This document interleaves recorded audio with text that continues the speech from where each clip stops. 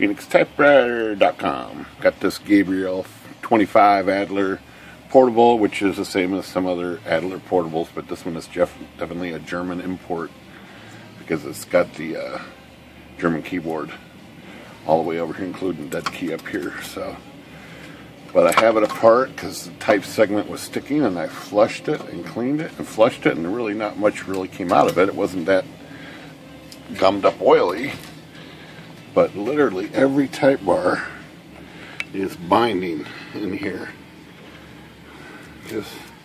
Just binds. They're binding right at the pivot. And so I took a couple of these out. I got the number one here, which is, I mean, they're all binding. It seems pretty odd. So I think I've really never seen this, but I thought of it that maybe there's some type of metal expansion happened here in the segment or the type bars, the metal part, because it just will not.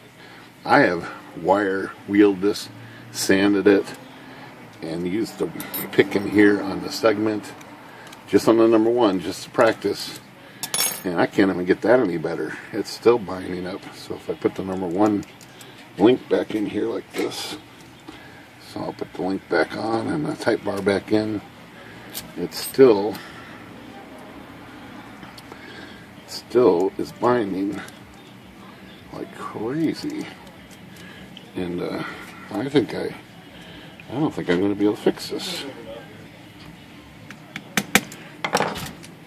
See that? It's crazy.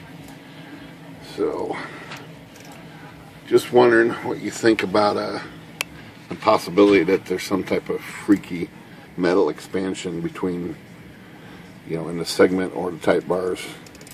They are all just binding a little bit. Almost the whole pathway of the that one's bringing back, but most of them don't. And I have flush scrubbed. There's nothing in here. It's clean as a whistle.